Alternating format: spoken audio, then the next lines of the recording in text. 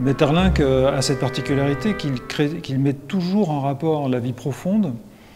des êtres et justement la vie invisible de l'intériorité en rapport avec le cosmos, avec toute une météorologie spirituelle qu'il met en scène dans ses pièces de théâtre. Certaines autres pièces de Maeterlinck sont vraiment incroyablement traversées de météores, de manifestations surnaturelles, de nuages, d'orages, d'éclairs, etc., qui correspondent toujours à quelque chose d'invisible qui est en train de se produire, et qui est l'action centrale, qui est l'action principale, qui est l'action qui l'intéresse. C'est très intéressant de voir comment Maeterlinck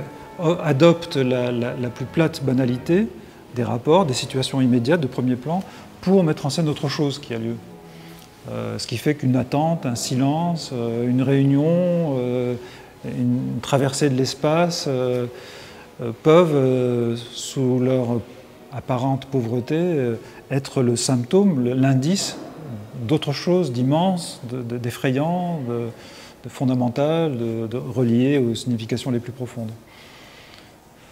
Donc dans le cas de Pelléas et Mélisande, c'est ça tout le temps, c'est ça absolument que Debussy a compris et qui fait que justement parfois même pour des dialogues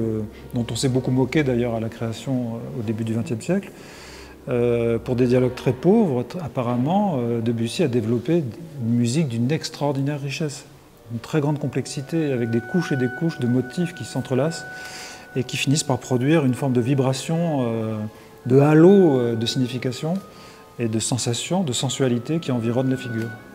C'est ça que je trouve très intéressant et c'est ça que j'ai envie de mettre en scène. Plus que de plaquer des significations, si vous voulez, je voudrais délivrer l'œuvre avec tous les contrastes, les dynamiques, les intensités qu'il faut, sans prédéterminer pour la réception du spectateur une signification qui serait